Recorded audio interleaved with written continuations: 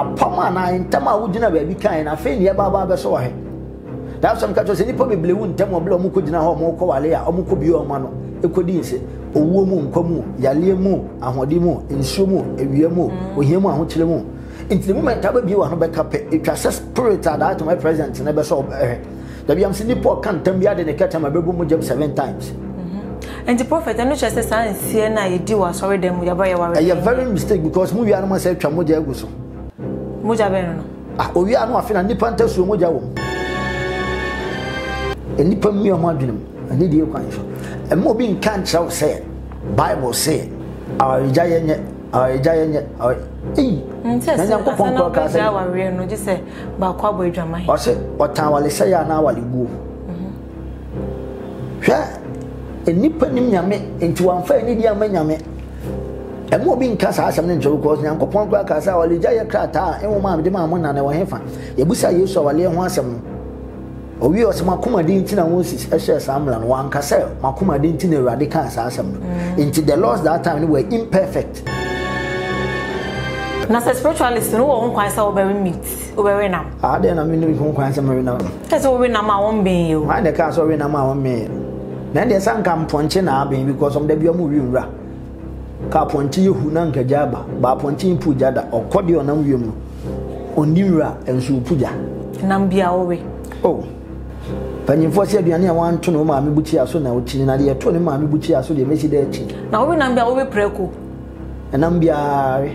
se preko no se ahombone no tuko wura mu ahombone no tuko wura mu no mukowura apum nti ja so no ja fehwe eni panti ase dan tample kwa ne wo wi ase nyina no sample ku no mododo ese eno ye spirit na chile baby a yamfa ni nko enti se huni se that time baby esi ye no na kumase eho ye kumase ti se esi wa kram preko ma eno mo ko opum a na preko a na ebu kumase nso e esi enye na kopon se enye se wo ye e hwan na se nyankopon se enye ene doggy style na chese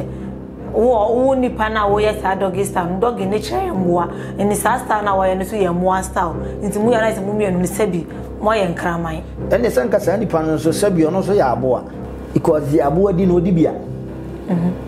aduane no di wie na e confirm na aboa nti na other words na aduane ya di ni aboa di nipa di a ye mienu na ye de mmoa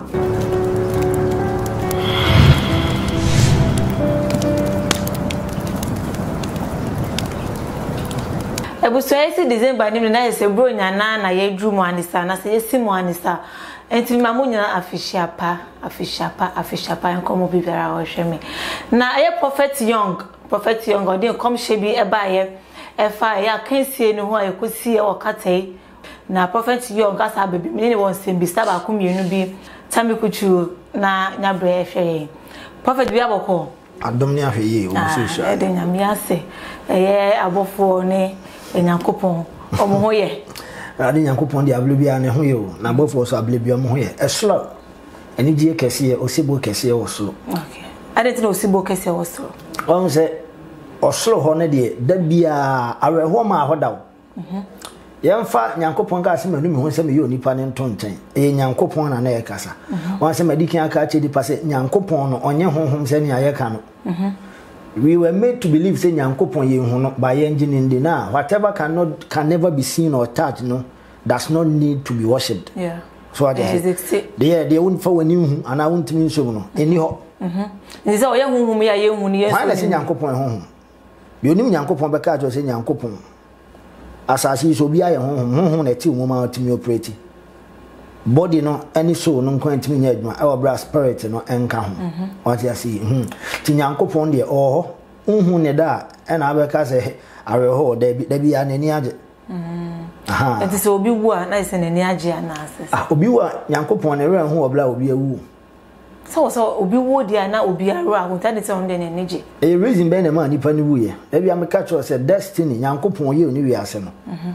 oye wi ase wi no o mfie bi ode ma nipa bia o botaye bi ode ma nipa bia o wani so ade hu ode ma nipa bia se wo ba na be fulfill se ani so ade hu na en na Paul se okupa no makwa wegidie ni makra mika ni mawietu de aka ni nkunum de abotire en obe see so Philippians chapter 1 say ase ameti ani Kristo mi wu a ani mfa so de that time ne ye mfie sen na chese wa wie adwuma ya de ma adwuma de ne de ama no enti mladu say okọ baby oyeden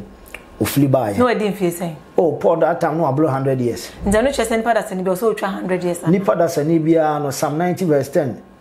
when timi anyini wati asefo asase so kra no 70 o ze wunya nti wo nya 70 na wo enye nyankopon na afro wo yare na wo nya nyankopon na afro Bible say achede pa ne de yepe efri nyankopon yale enye nyankopon na de yale ma nipa o that's why there be ameka asem bi say ye nipa no na Christopher no ye hia de ntie fa ne matla so ene say wa yale no wo hwede oto a wonom jot 60 years or that so tiase kidney failure onya bi heart attack onya bi but the what nyame adi ote aso dem youth leader tower leader obo mpa yesofu mu 35 or 25 for then the man basa no into asedodo no oji midi ndi ye no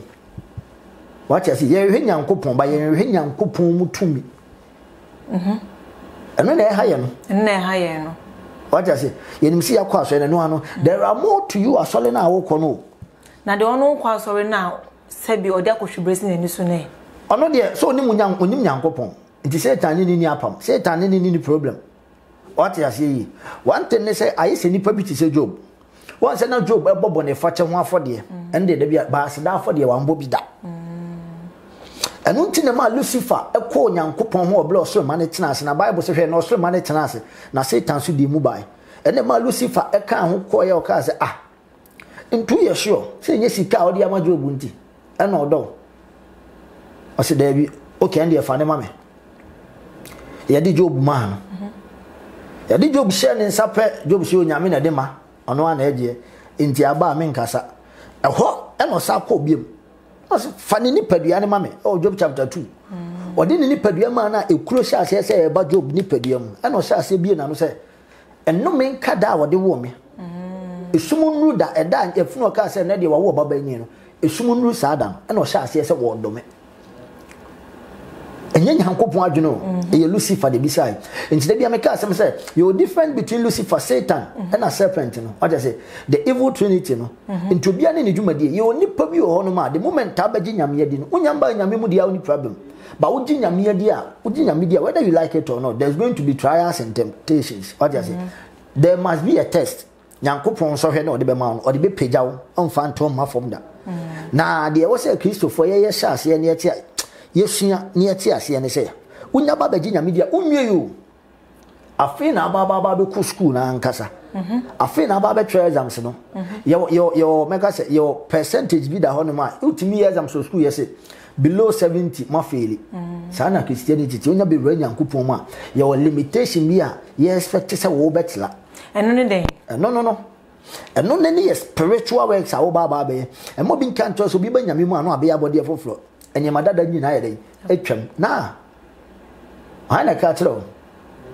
enye madada na twam are you talking about physical things or spiritual things physical kwenye Jesus how Bible ne pese cho se unya ba Kristo ma enye ma beble ho aka ne na atimi ya wontimi nye eno nya ope afi ne ba be kyerɛw se bia na otwetwa ni pati a eye bone onso be kyerɛw se mete se Moses ma ye twa obiti ansa na ba be kyerɛw because in the same Bible no what you see eno ba be gi nyame adi no nso hwe aba betro no apama na ntama wugina ba bi kan na fe ne ba be so wa he that's some catch say nipa beble wu ntama obla mu ko gina ho mo ko wale a mo ko bi o ma no ekodi nse owuo mu nkwamu yale mu ahodi mu nsuo mu ewie mu ohia mu ahokyele mu in the moment aba bi wa no be kape etwa spirit that my present na be so da bi am se nipa kan tam bi ade ne katama bebu mu jam 7 times and the prophet and no just say see na ye di wa sorry dem ya ba ya worry a very mistake because mu wi anu ma say twa moja aguso moja be no owi anu afina nipa ntasuo moja wo enti wudi nsi amoka ntam no wi ya amofem anu wo water nanim no da bi am ka to say altar a fortified place nyankopon tumi ho no saa na obonefo ne nso tumi ye ne ho enti ya de saa sen ba be bo kwadu enye wa nya nipa we ne sei ohia mu osika mu okay saa de a wawale abranti woska bosome ni etuan ka be 30,000 mo wale within 3 months pa akrashe obonefo ne de aba aho ne ba be unse wo asem na kan na be ya na ntum da bi am ka se nipa bi no waka ntama watimi adi suda da so da bi ya politicians ne disappointed and you know just say why so free ya woda edomanu Sa nsem na mo kan won ka bi abra wo sha obi aware ka bi da obi onimi bi abeka atro nti then the right way wo say ka the correct way say wo say ni pe ware ayese nyankopon ni mo nyam de mo nyankopon ni mtie nyankopon nsem hira de ma no makobobla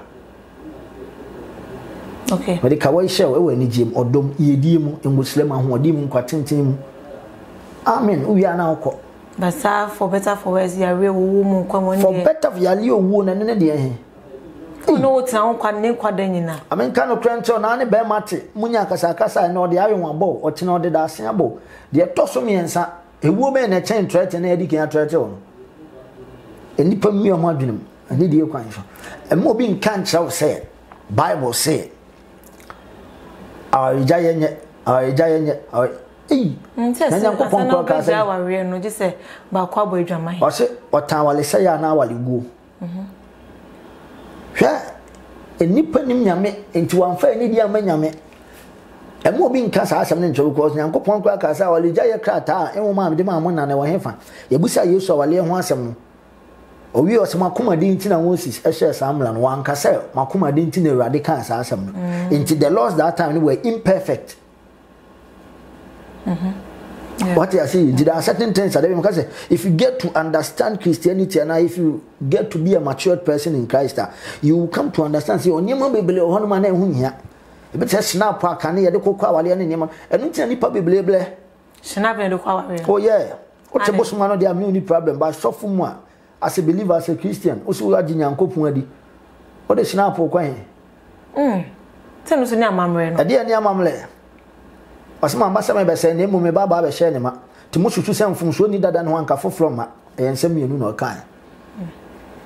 instead of snap na kan fa den oh Kristo ni dia wale a wo kono di Nyankopon sa de Satan aka ho the Bible sa de snap aka ho na snap ne ye bosom ana Satan ade Jeremiah chapter 44 the verse number 17 snap ye de bomb pa ye de mo osoro hema anye Nyankopon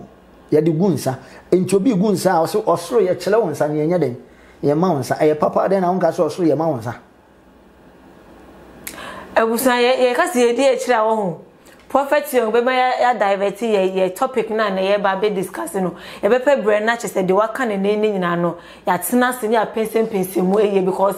emu do yie say vows na you take ya bra ye ware no ntem bebre de ekire wo de snap koja ware so ntem bebre de ekire ni nyina no ye pe bre na ya tena se na ya pensem mu ye na chese munya honti as eye na yen by last topic in this so as a spiritualist says of conform alam de ka honi nyina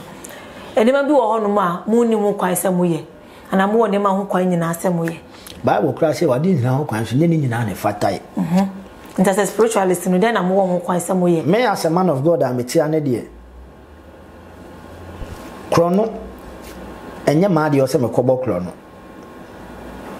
eni kwan se me fase kan di twa me nuati ati ase eni kwan se me di kontompo aza se Awurade abie mani pagya 20 million bi fableme ha David mentimi ni Awurade nkyene ni onyam ti saa ne ma no de ma Awurade Nyankopon ya akra woni pa ni so no mentimi nye ba de ma Awurade ye kese woni pa ni so no de no ho kan se me ye okay na spiritualist no wo kwan say obere meet obere nam de na me no ho kwan say me na say obere nam a won ben yo why de ka so obere nam a won me na de san kam ponche na ben because some de bi omo wi nwura ka ponche yehu na nka jaba ba ponche pu jada okode onam wiem no oni nwura enso puja nti na mu wi na ye ma spiritualist oh omo nim de omo ka onim de oka yeah onim de oya de oka tebe ono so de ne bofo ya training na oka ono na minim bofo okro na ono ne de na mega so no onim de oka ba me de metie me we nam bia owe oh panyimfo se aduane a wanto no ma me buchi aso na ochini na de to ne ma me buchi aso de mesi de achi na owe nam bia owe preko nam bia owe preko oni pa ne na se wo mpa fine na be ka se bia me wa allergies bi me ria rushes bi gu me ria sei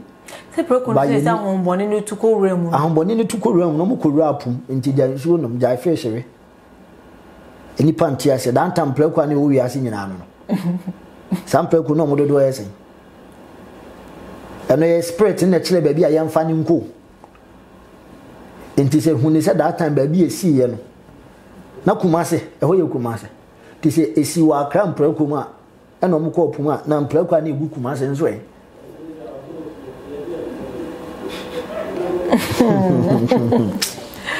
wow sanity obi ane ne understanding what you see obi ane de ope obi ane de nipa no pe obi ho ayen den face on pe obi ayen den akoko on pe obi ayen den sa ne aka akere no ajaja do so a ori a the we and body see into on pe by next spiritual hwan obi so ori a on being ori a won being oni hwe oni tu bia ya bla be ka se mo abeto se me na me didi na mo so nti what the many be fun na what the Nyankopon ni be diablo you see where the power lies. That's it. Say nam we no e dia na me bisa say spiritualist no wo ho kwan say obey leken so ne dey say obema na tafre oba no ase na oba ne so e di obema ne bibia hye ne numa tafre ho e nam asem enti ho kwan e wo depends on your hygienic issues in between you people no determines that. And say nipa na neat bibia ye jejejeja we are okay with it. Your medical advisor will tell you what to do. And him say medical advisor no ho ba wo so spiritualist here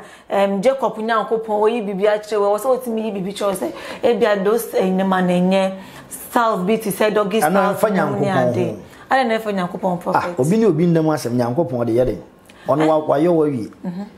so try baby I fa de ani na so ka cho say be ma fa yonko be ma eto oba no yonko banda eno na ompe what you see nti apart from that no say ababa awa kwan obema kwan eh ababa awa into whatever you people will do the foreplay the touching the before the sex no ejina momo so what you see and I make sure say your medical advisor will tell you if you betimi actually say due to this infection this how do you take this kind of drug you say answer so it depends on the medical advisor. And to the medical advisor, no any medical advisor and to change. And I'm sure it has nothing to do with God and Nyankopon. And Nyankopon. What you see, I know dear, Nyankopon asem. Inti no ade na umpeso mo lenke de Nyankopon. Ye see enye, Nyankopon say enye so we. E why na see Nyankopon say enye. Any doggy style na che wo nipa na wo yes doggy style doggy nature yemwa eni style na wo ye no so yemwa style nti mu ya na se mu mienu ni sabi mo ye nkraman eni senka sa nipa no so sabi ono so ya aboa because the aboa di no di bia aduane no di wie na e confirm na aboa in other words na aduane ya di aboa di nipa di a ye mienu na ye de yemwa. Nti ma busa ile awon say so bia ne Nyankopon ana o se ani e bia wo Nyankopon no Jacob Nyankopon ne nyenye nkire wo da bi on kasa ontimi nkasa mfa mehye Jacob tumfo no da bi ontimi nkasa mfa mehye no metia yi na menua no na menim se bia nyina ye se na mi abrokwa no bi finche be ka chem se o ya flewa brokwa we onya blokwa mesu se menua no ye papa de ablokwa na odi side ntu so onya blokwa obeje di abla me gina ho ye papa so no se me na me ba na me de ablokwa o so onya blokwa ade ane kala ene momo kala nyepe eto asum dabi ndisi ada so wa asase so na ye gina ha ne ani je kwoptumfo ni gusu di nkomo de o kasa de hye ne pe ye ba ba be yiwuto so bi twantrato so no de tu nua so na anim no kure na wuntimi mia wa no me fa ntonton so sa na tie enti de me bisa en twa na ye no kure ana me twa se emfa Nyankopon cause Jacob tumfo no we enye na adwuma sabi enam asem de enam asem se sabi mo na monim de mo baya mo ni baji because eye de ba de me kan se nkra but sabi you so brofo bi de man o mo brofo bi a due to your satisfaction and I'm money dem be no boy money baji bia thank you aye sa pepe penalty okay na se de Nyankopon pen ne aye gay no ne lesbian no kra de o tini kra ana ne adwaman kese kan adwaman a Nyankopon kan na ho kese no de nye ko so se me de kwan no oba de ne da be ma ho be ma de no so me de ama oba de bia me ka se oba ye bosum oba ye nyame bi odi moja enti na oba pu moja enti oba wo nya ne menses no yesi oye den oyare da oyem na da ne fibroid na ekum ti oso oba wo pu moja enti da bi oso etwa be maguso enti na oba be ma enene na ya hwe ne life so oba be ma ne nda ba be ma ne na ya hwe ne life to say na me bi make catch say ya hwe nya me na meka There's so much of for say mo ware ya mama onye nze nipa ne ware ya me being a spiritual person that be me advice nipa nti won ware ya ware na ye na ho ntowe na ware ni so bre ni nyanso ye so e eble na nyanso ye ne de he na de nkwa ya ware ni nyanso e de ne awale de ne da so me ka say misunderstanding ti ase ni nipa mu nti na ama be nyina do so ade ase wo so bia ma me pese opia ne ba ade ni rubber bi ye ho ye ne eye ba wonim shebele wo hu nipa asase ye ne ba na wie ye wonim enti ne wo nsem a assurance che se ochena no ebeda so wo nsem no eno ne de ye enti na asofo no hankrofo bi ama adwaman ne do so na jai ni person ne natio mutu na mo kama enti hu ye ne papam no de na so ye nkafla abusuya no se ni ye nta o machi emu no mu ntimi ntina asole apedwete le bi de ama mo mfanya adwuma awale ne ye wale ne san opo mpeso nyina ne be wale enyo bia ne be wale oh yeah adentia ai mo so mo bi ha on wale oso ahenye ni ntinya ayo mo sa eni onkofo bi o mu ye nyame yele e o ma bi ho ayeden o ye nyame dia nto on ware yeah e ma ben type no so woni mo ntina meka no ya start ni pan follow me they will get to understand because I didn't so be hu nyame yele kura obi hu abawle kene we na me bisa no se wo ye obi na wo de wo ye sa le kene ne sa talking na wonu wasem wo ka enya sasem kwapo na sebi ombu ne kwasi asem ha mo ne bu ne kwasi asem omo oni omo din komo no ha ne kan sana mate no sofo ntini chem se bia no kresa ane wo de wano ekobo oba si oba de be ma ne bibi ha ne kan nyansasem a yabu nyansasem no kwasi asem no kan kwasi asem a yabu kwasi asem ni mom nyansasem da nti be de wo ye ni ya wasem yo enye logic obi ken ni kwan say totally what you see any public na social media they do pretend whenever they are talking they don't want to face the reality and let the truth to be known to the world but you say what national kasa de ama wiase nyina no wiase hu kwan no mo mfa so the bible say mon kan na mo musa tete atempon no de okwan pa ne da no na mo mfa so Inti ani kwan se nema bi ho no ma obi timi kasa dan a o kasa ye fa netla hwan na ye bi o kasa ye fa netla ni padodo sana nu o mo kasa bi ye fa netla eye ni pa ne pe kasa o mo kasa pi ba mo timi ye ketu abi professor number ni tuja emaye na ye fa nkomoni me da se me number ni 0545 151 143 0545 151 143 sorry any we try kwan so no ma fle number na ye ni nkomo bibi o hobi ma obeka bi atwa to bibi o nyina nse nipa nyina anya ahwe yi afena kwawe December we emu adiki anka se ya make order bi e was spiritual weather sa order no ebefa nipa nkwa ebefa nipa sika enti entities a eba kroma be celebrate Xmas ye no omo ye more than nipa nya ahwe yi entities nso hu ma ye hu omo da bi eno nti anka se nipa nya ahwe yi no ate that's I'm sure nice after for ne come to train no aha na brema ma ye di esi makram